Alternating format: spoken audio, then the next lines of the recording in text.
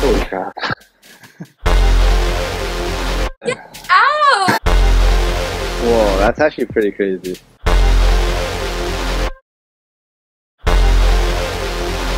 Your man on the road, he doing promo.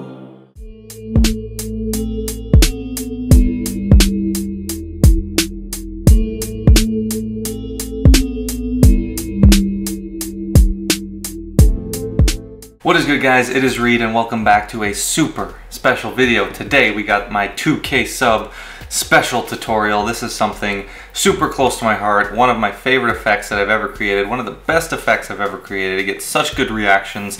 It is called Mental Image. Now, you guys may have seen me perform this before on the channel and been wondering how the heck that trick works.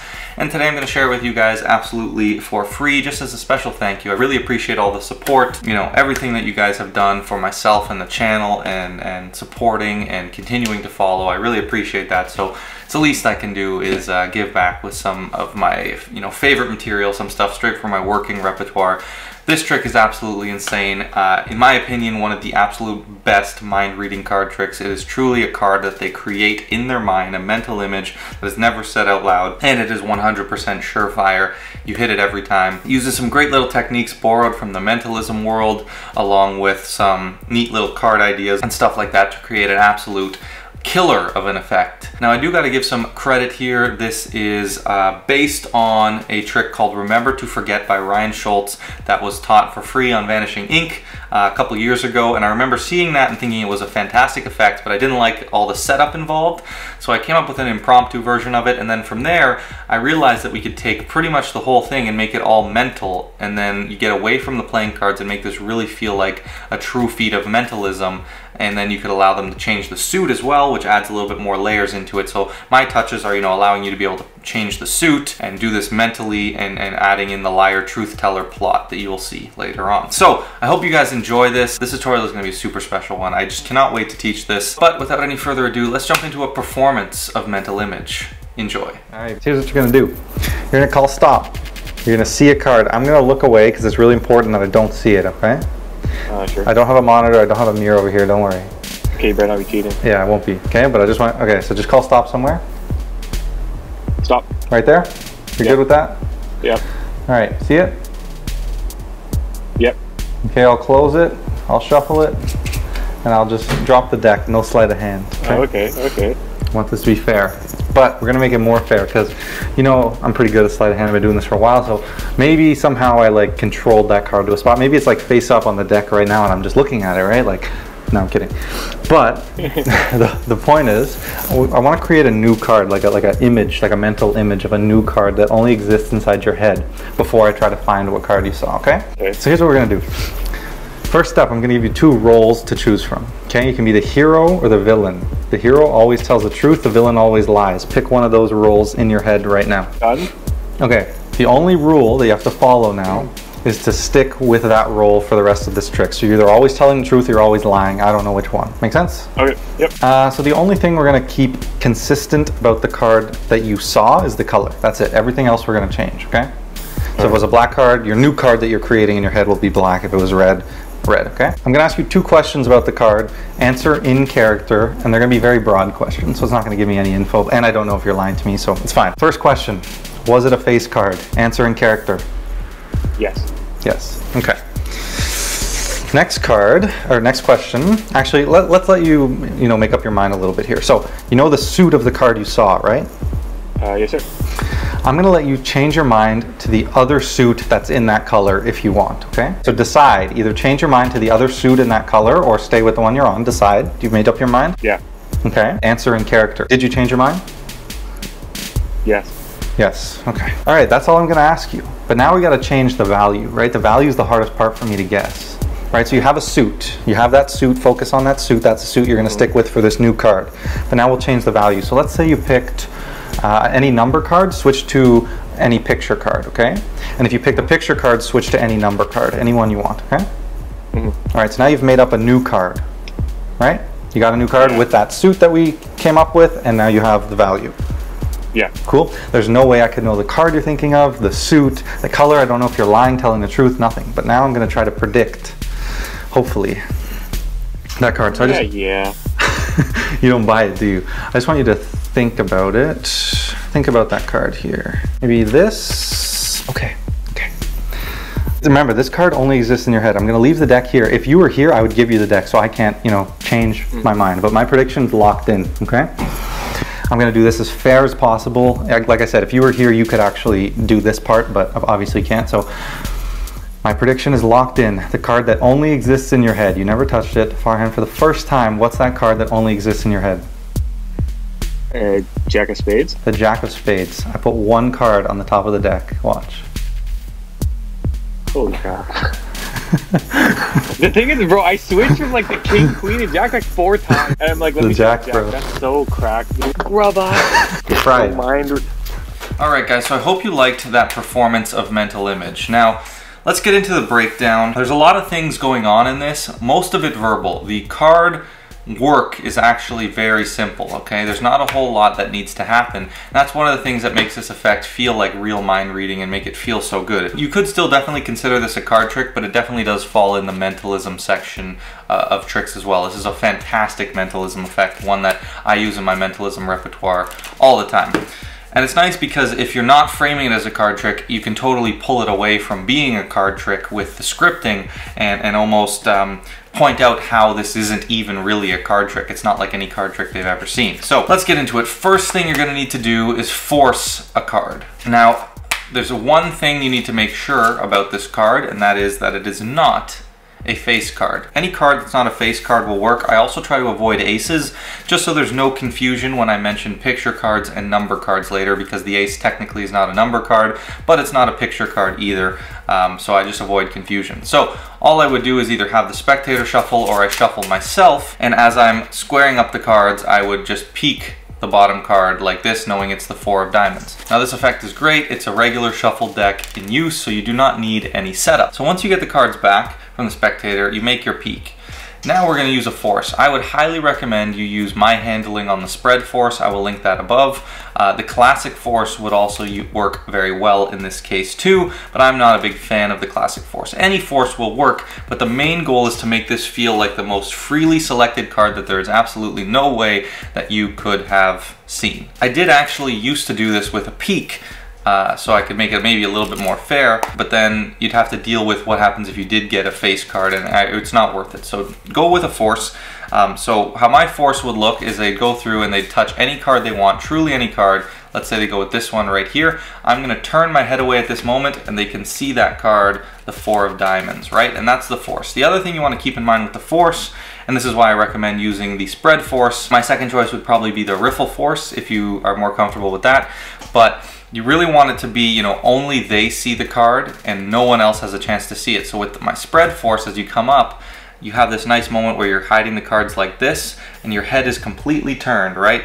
And you show them that card, that you say you got it, you remember it, and then you instantly hand the deck out for a shuffle, and that feels so fair. Up here, what that looks like is they come through, they call stop here, and I say, look, you remember that card? And give that a shuffle, and I already know the identity. So it's so fair feeling. For me, the riffle force is a bit less fair than the spread force, so that's why I do recommend you learn that and use that force. Of course, any force will work, but there's a few things you need to keep in mind. Just make sure it feels extremely fair and that, you know, you have that nice moment where you can turn away and they're convinced that you have no idea and have never seen that card. So the reason the riffle force works so well is you can come through, go like this and say you see that card, they'll see it, they'll remember it, and then you instantly close and hand out for a shuffle. Your head's turned away the whole time. You have that great body language where you're turning away and you don't see anything. So in that case, it's the same thing. You get the cards back, square up, peek the bottom card, cut, and go into your riffle force, and you know the identity. Now, the great thing about this effect is it actually does not take much memory at all. And when I used to do it, there were several things you had to remember, and then I realized most of them you actually don't need to, and it's much more simple than that. So the only thing you actually need to remember about the card you forced is the suit. Okay, you do not need to know the value whatsoever. So you're going to force a card, use the spread force, force it. So let's say in this case it's a diamond. You're going to hand it to them and they're going to shuffle. So now you know they're thinking of a diamond, and that's all you need to know for this effect. That they're thinking of a diamond and that it's not a face card, of course. The scripting in this effect is extremely important because it can get a little confusing if you're not very clear with the scripting. So that is very important. So the first thing you want to say is, I'm obviously a magician and you know that I can find your card. And, you know, I'm very good at sleight of hand. There's no way I could know your card, but maybe I was able to, you know, shift your card and get a little glimpse of it somehow, you know, because obviously I'm good at sleight of hand. You know I'm good at sleight of hand. So what we're going to do is something extremely special. We're going to create a card that truly only exists inside your mind that no one could ever know. So that's sort of the premise here, and that's why if you're a mentalist, this really gets it away from the cards, right? And it really makes it feel like a great mentalism effect. Now the rest of this is pretty much verbal, except for the ending where we're gonna pick up the deck again for the final reveal. What you're gonna say after you set up the premise is, to start, we need you to pick a role. There's the hero and the villain. The hero always tells the truth, and the villain always lies. Now I'm only gonna ask you two very simple questions in a second, and all I need you to do is answer in the role that you choose. So you're either always lying or always telling the truth. So pick one now, but don't tell me what it is. Okay, so that's the scripting you use. Again, the scripting is very important in this effect to be as clear as possible. So go watch the performance, listen to this again, and really, you know, even write it down. I would recommend you write down the important lines to get that down. Once you've said that, they will think of a role, either the hero or the villain role. Now this is an idea I've seen from Peter Turner. I believe Kenton Nepper had some work on this hero, villain, or truth teller, liar plot. It's a very common mentalism plot. But we're taking this into card magic and using it as well to really help us get inside their head and know what they're thinking. So it's going to be very, very neat. How this principle works is if we can figure out what role they are, the truth teller or the liar, without them knowing, we can actually move through the rest of the effect knowing exactly what they're thinking, because we know if they're telling the truth or lying to us. But to them, if we don't know that, their answers are completely ambiguous, right? And they don't mean anything. So all we need to do is ask two questions, and we will know not only if they're the truth teller or the liar, but we will know if they changed suits. Okay? Now at the end of the video I'll talk about some other variations on this if you choose, but I do think this is the best variation after having tried and tested this a lot. So now you're going to say, my first question, and remember to answer this in character, was your card a face card? And now they respond. So now the answer to this question will tell you if they're the truth teller, the hero, or the liar, the villain. I prefer to frame it as hero and villain because it gets away from the liar truth teller idea, but you can just say, you know, you're either going to tell me the truth always or lie always, but I like the hero villain idea. So now that they've responded, you could compute and just think about it. If they said, no, their card is not a face card, then they're the truth teller because you know you didn't force them a face card. And if they say yes, then that it is a face card, you know that's impossible, you didn't force them a face card, you know they're the liar. But you actually don't need to think about any of this. There's a simple system that I will explain that you don't even need to do any thinking, it'll just tell you what the final suit is based on their yeses or their nos. So just remember if they said yes or no to that first question. So next what you're going to say is, the only thing we're going to keep the same about your card is the color. Okay? So that's to say, if you picked a red card, your new card is going to be red, either hearts or diamonds, and if you picked a black card, your new card is going to be black, either clubs or spades. Okay? So that's the only thing that you're keeping the same. So now you know as a performer, if we forced a club, then their card is either going to be club or spades, their new card, and if we forced a heart, it's either going to be hearts or diamonds. And that still feels obviously very fair. The suit is a small portion of, you know, guessing the card. It's 1 out of 4. The value is what really matters here. But to them anyway, you don't even know what the card originally was, so it doesn't matter. So you say, now we're going to make a decision about the suit. Like I said, we're going to keep the color the same. So I'm going to let you change your mind to the other suit in the same color. So if you saw a heart, you could switch to a diamond, or if you saw a club, you could switch to a spade, and vice versa, keeping them in the same color. But you don't have to. You can stay on the same suit, or you can switch to the other suit of that color. So it's your choice. So right now, make that decision in your mind. Do you want to stay on the suit of the card you saw, or do you want to switch to the other suit in that color? Go ahead and make that decision. They do. Now you say, the only other question I'm going to ask you about your card, the very last question, and remember, answer this question in character, did you change your mind and switch to the other suit in that color? They will respond. Now, once again, if you know that they're the truth teller or the liar, you can now know based on their response which suit they're thinking of. But you don't need to process all that information. There is a very easy cheat code to figure it out. As long as you know the suit of the original card, you can now know exactly what suit they are thinking of. All you need to know is if they say no, no, or yes, yes. So if they say no to the first question, no to the second question, or yes to the first question, yes to the second question, they are on the same suit of the card that you forced them. If you get a no and a yes, or a yes and a no, they have switched suits to the other suit in that color.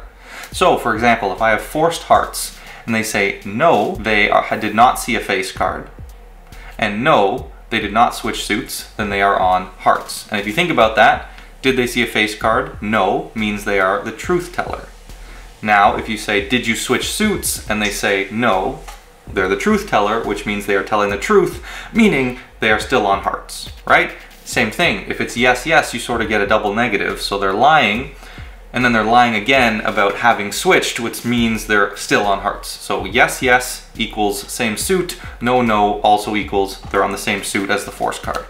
If you get any combination of no, yes, or yes, no, they have switched to the other suit in that color. So it's very easy. And all you need to know now is to bank the suit that they're thinking of. Just remember what suit they are now thinking of. Now the rest is completely really self-working. We're going to use a sort of restricted without seeming restrictive type principle by Peter Turner, or a reverse restriction essentially is something he would call it. It has a lot of different applications that P touches on. Go check out his work, it's fantastic. So that's a bit what we're going to use here, but this is also what Ryan used in the original effect. I think it works really, really well here.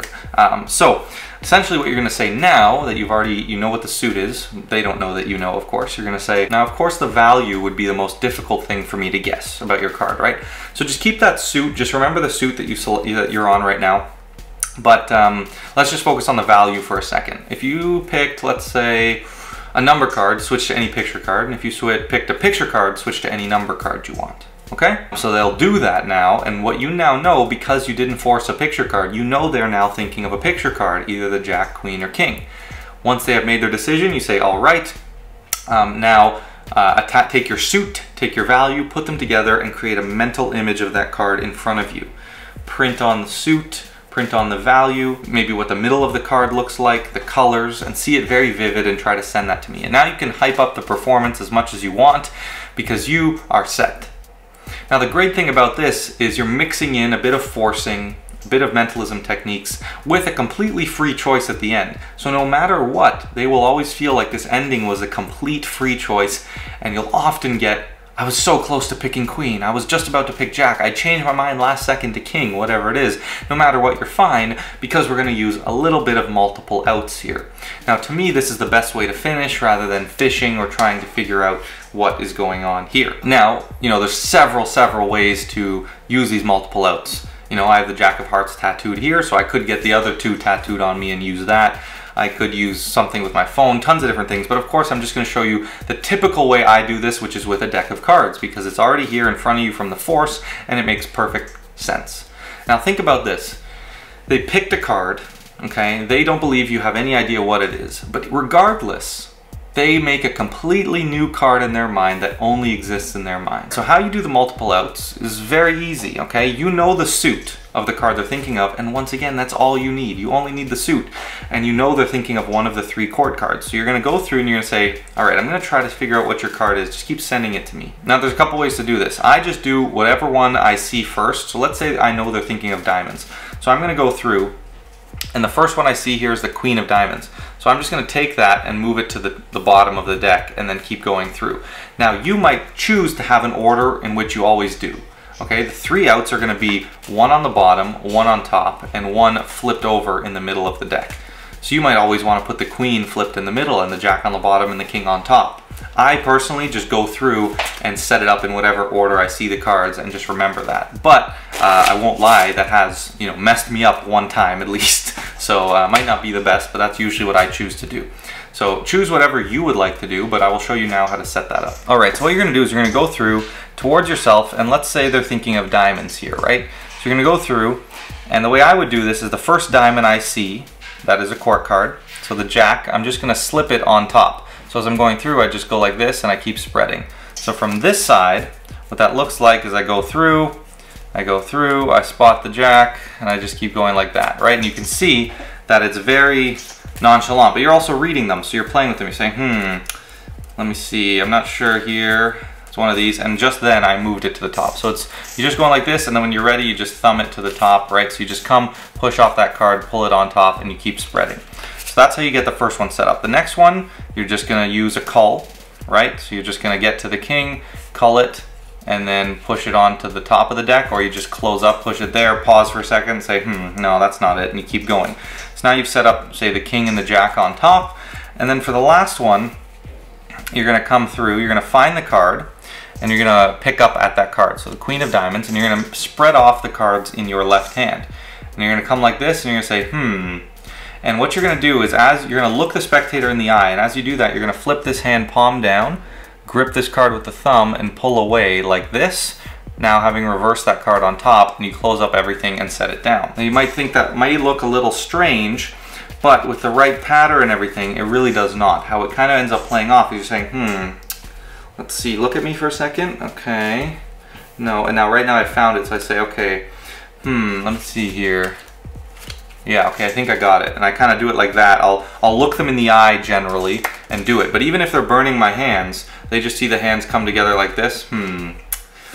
Not sure here. And again, I've reversed it on top. So it's a very simple reversal. You're not really even trying to hide anything though. Of course, you don't want them to see that. So that's why I generally will look them in the eye and I'll say, okay, I think I got it, and I'll set the deck down. Now, once you're set up, you have one out on top, one out on the bottom, and one out face up in the middle. Now, to me, this is the best out, where you can have them spread the deck like that. Second best is on top, and the worst out is like this. You can also set those up in a specific way. If you think less people pick the king or the jack, for a woman, you know, they're generally gonna pick the queen, so you can maybe do the queen always face up. But again, I just kind of do it different every performance, and I just remember where I put them all. And a few tips, you know, as you're doing this, just, you know, say, look at me, pause, look them in the eye, you know, ask them to think of the color, try to send it to me, and you keep going through as you're doing your setup, right?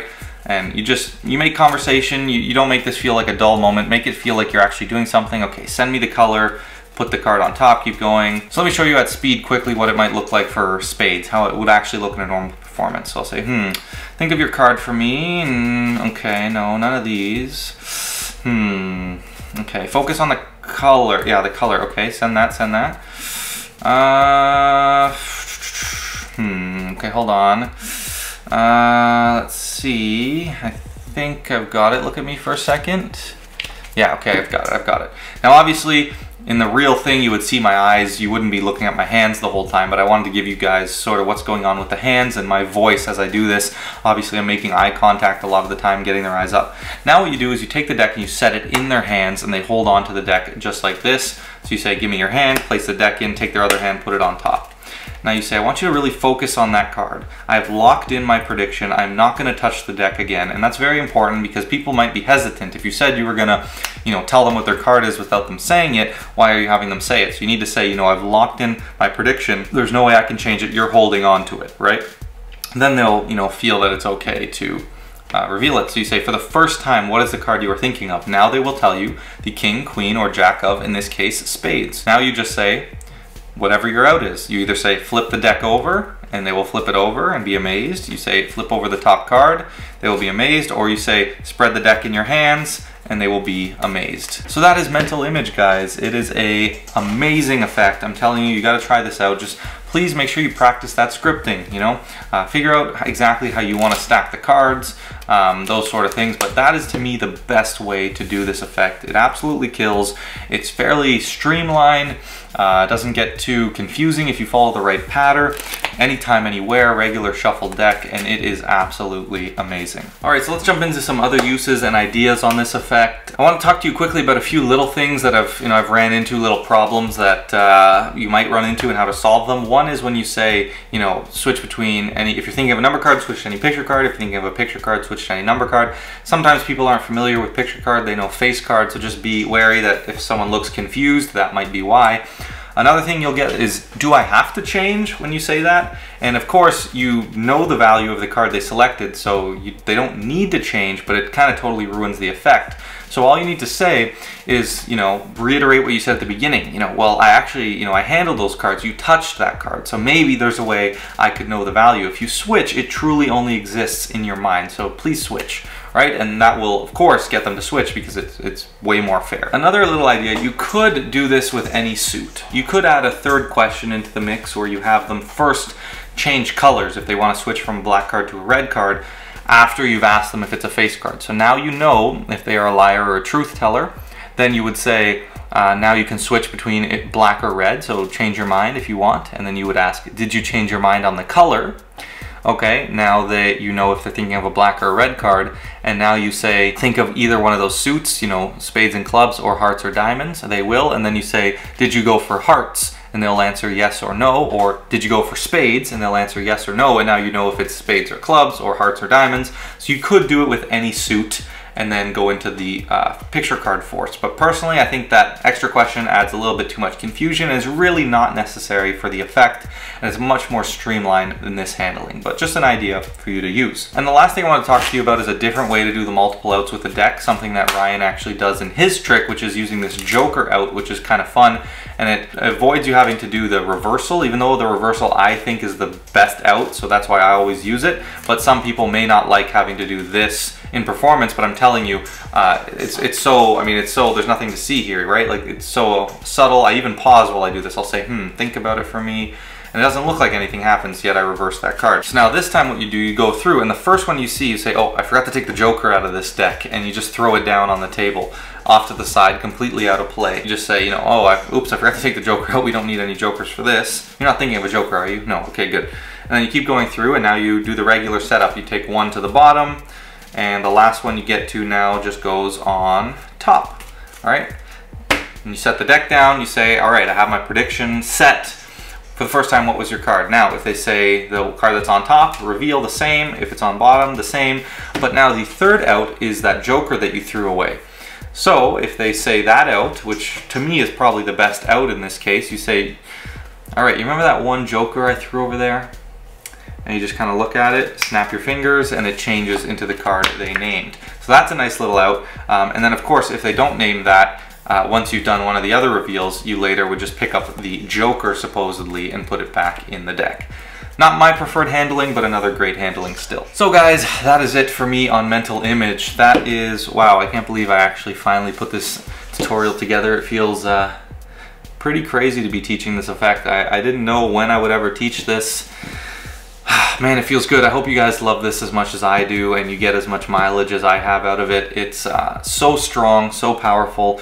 I'd love to hear if you have performed this effect. Leave me a comment, come back, maybe send me an email, let me know how it goes. If what you even think about this, if you like it, that sort of thing, because it is absolutely awesome. And you can see from the beginning of the videos the incredible reactions I get every single time I do this effect because it's just so good. So I just want to thank you guys again for all the new subscribers. Finally, hitting new milestones has been great. With all that said, guys, please don't forget to like, comment, share, subscribe, and I will catch you in the next video.